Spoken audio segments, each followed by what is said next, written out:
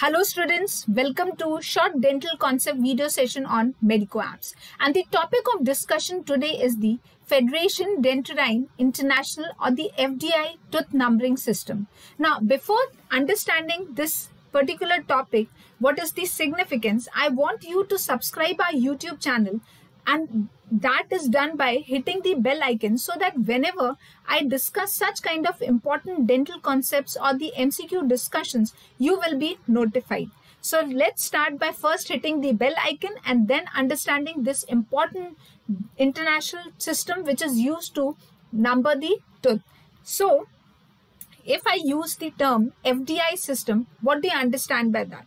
So basically it's a tooth numbering system which is given, and the significance is that because we want to know and we should know the numbering system. We cannot openly or we cannot easily say that how will you signify or how will you identify a particular tooth in the oral cavity? That's a very basic question which you must be wondering from the day you have started and you have joined the dentistry. So for that, lot of scientists had worked over this, and we have number of numbering systems, tooth numbering systems in that context. But here today the FDI tooth numbering system we are going to discuss is very easy, first of all, and it is universally accepted. Second significant or second advantage of this FDI system is, and this is one of the most important questions which are usually asked in your viva as well as in your examination also. The theoretical examination as a short note question can be asked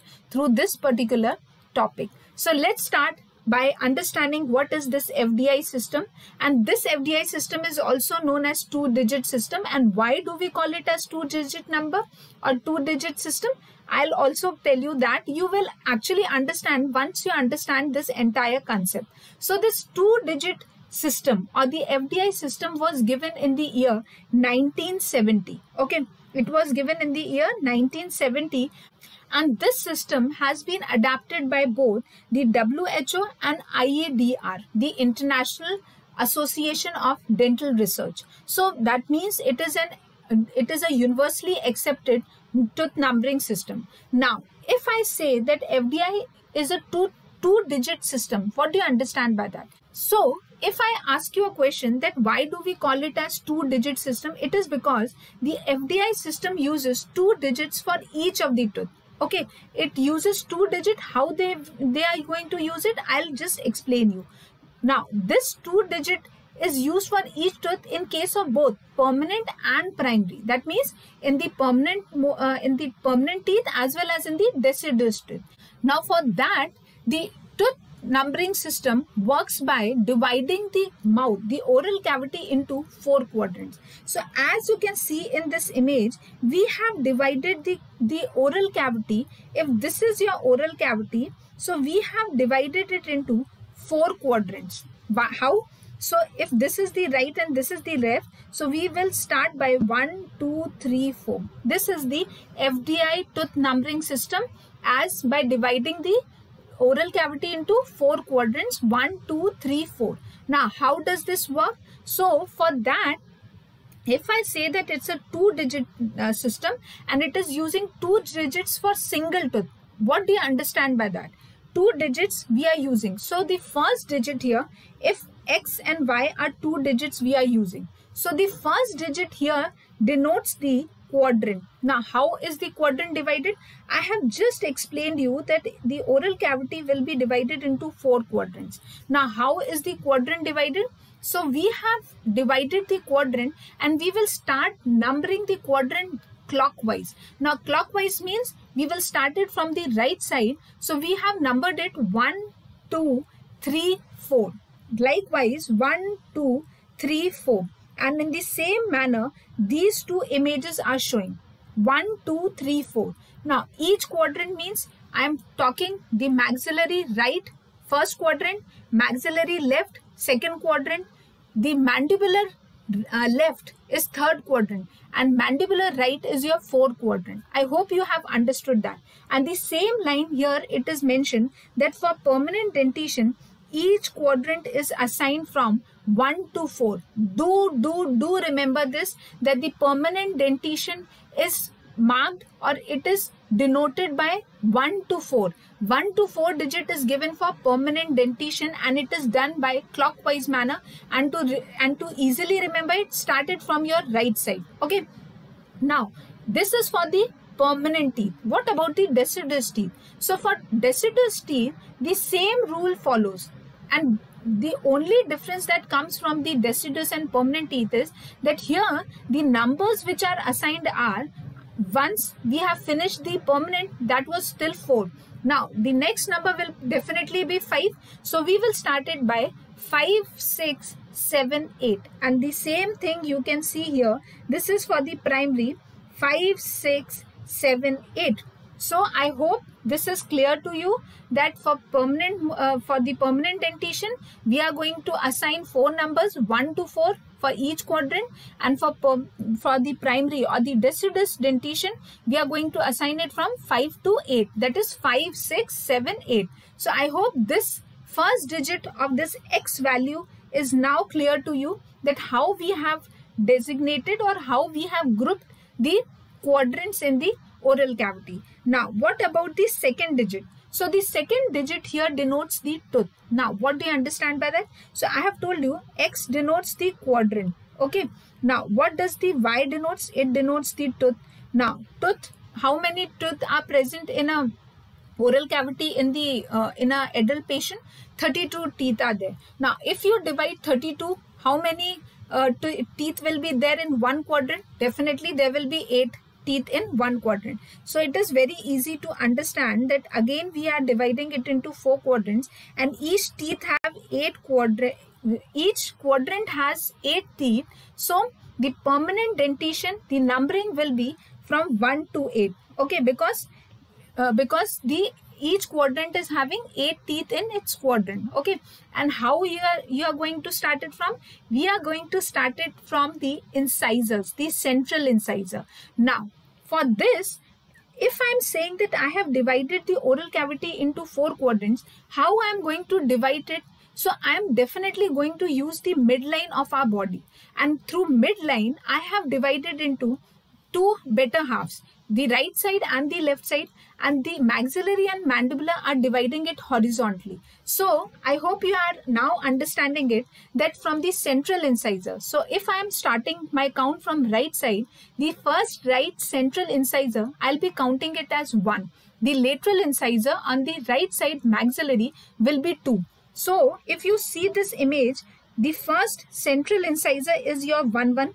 Why? Because this is the first quadrant, and here this is the right side, this is the left side, this is the maxillary, this is the mandible. I hope you are understanding that. So 1, 1 is your central incisor, Li, that is the lateral incisor. So 1, this is the quadrant number.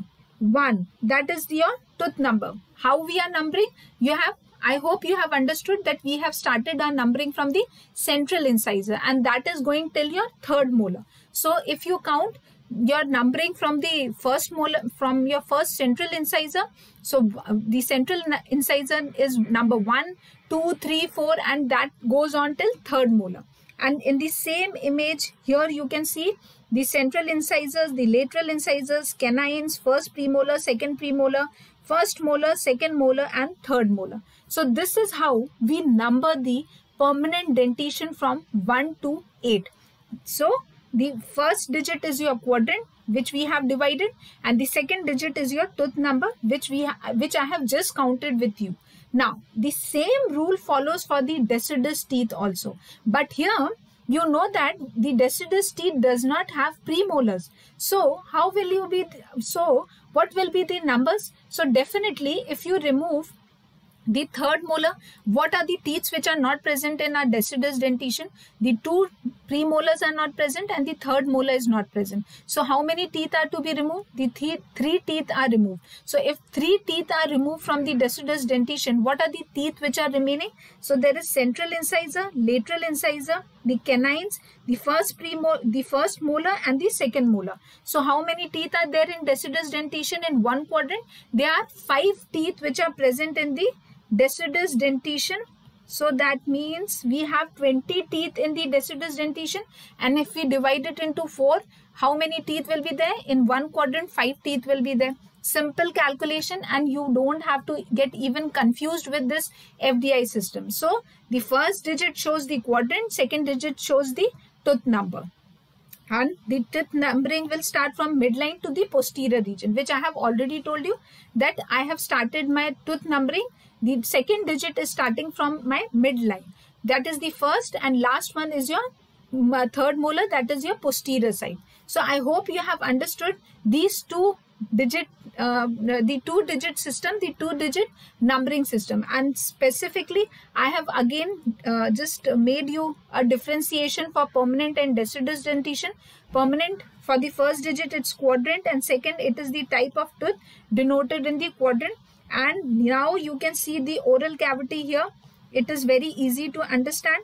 This is your maxillary, this is your mandible, this is upper right, and this is upper left. So upper right is your maxillary right, maxillary left. This is lower left, that is your mandibular, and lower right, that is your mandibular right. So this is how we have divided it from the midline. Okay, so this is your central incisor, this is your central incisor, the right side and left side central incisor. And similarly, if you move to the primary dentition or the deciduous dentition, we have designated it, the oral cavity, into the two parts. This is maxillary, this is mandibular, this is right, this is left, this is central incisor, this is central incisor for the left side, for the maxillary left side. Now, if I ask you a question that what do you understand by 1/6, what will be your answer and how will you answer it?